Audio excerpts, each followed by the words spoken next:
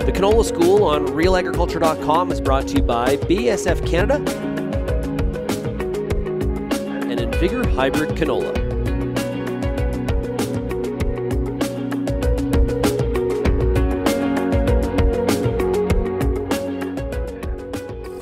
Brittany Warner here with RealAgriculture.com, bringing you another Canola School episode. Joined today by Jaden Wood-Sparrow. He is the agronomy lead for GMAX. How's it going today, Jaden? Good, how are you? Good, thanks. We've talked previously about swath versus straight cut and swath timing. We're switching gears for this episode, talking about Lygus bugs and diamondback moths. First and foremost, what are you seeing so far, at least throughout the region that you're responsible for, as far as levels go for these types of insects? Yeah, so Lygus bug populations across the region that I'm working in is pretty low. Lygus is not something that typically affects us here. I know some of the northern areas can get higher levels, but we haven't seen high levels of Lygus this year. And diamondbacks, they have kind of come late this season, and they're very sporadic. So we've got pockets of, even individual fields where they are significantly over threshold, and we're seeing some growers spray. And then there's other areas where it's tough to find them. So. Right, and now when is the canola plant most susceptible to these bugs? Yeah, so with Lygus bugs, the most susceptible time is late flower to early podding. Lygus bugs are a piercing, sucking insect, so as that canola plant starts to get a firmer pod, those Lygus can't penetrate the pod and they can't suck those juices out. So late flower to early podding is the most susceptible time for Lygus. And then for diamondbacks, it's kind of any time after podding, right up till close to harvest. We will generally see them move in a little closer to harvest because they chew any green material. So when that canola plant still has big green leaves that the diamondbacks can chew on, they tend to do that before moving up to the pods. So likely for producers to go out during that time of staging to scout for these insects. What are they looking for as far as damage, or how does one assess if they have an issue? Yeah, so with Lygus bugs, one of the best ways to tell if you've got a significant population is if you walk into that canola crop and you come out and you feel sticky.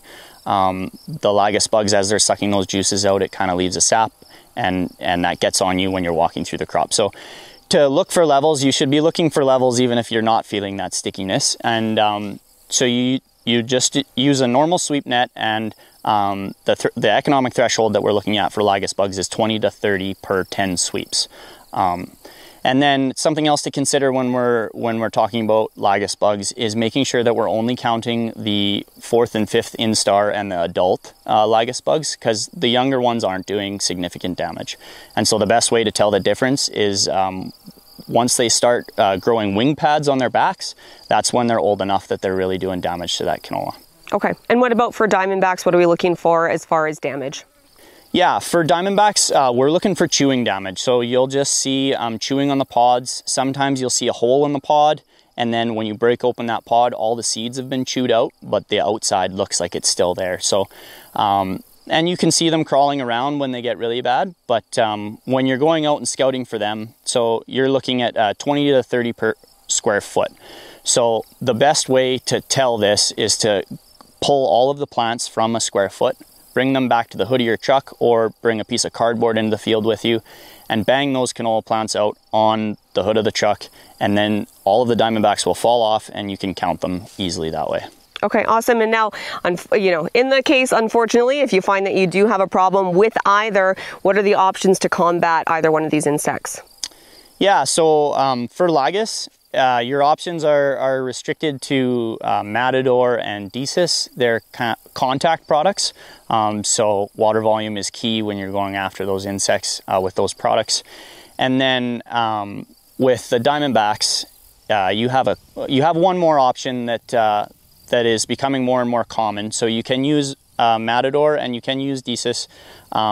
But Coragen is one that's becoming more popular because it is a systemic insecticide, so it gets into the plant, and the insect has to chew on the plant in order to kill it. So Coragen is a very safe product for humans to handle, but it's also safe in the fact that it's not killing all your beneficials. It's only killing insects that are chewing on the plant.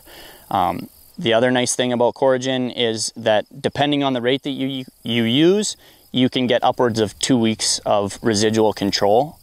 So we have seen in the past where you go out and spray some of these insects, and then in a week the insects are back. And there's nothing more frustrating than having to go back in and spray the same product, or a different one even, but just having to go back in for the same problem that you were just in there a week ago to deal with. So that's one of the nice benefits of Coragen. Awesome. Great. Thanks so much for joining us again, Jaden. Yes, thank you.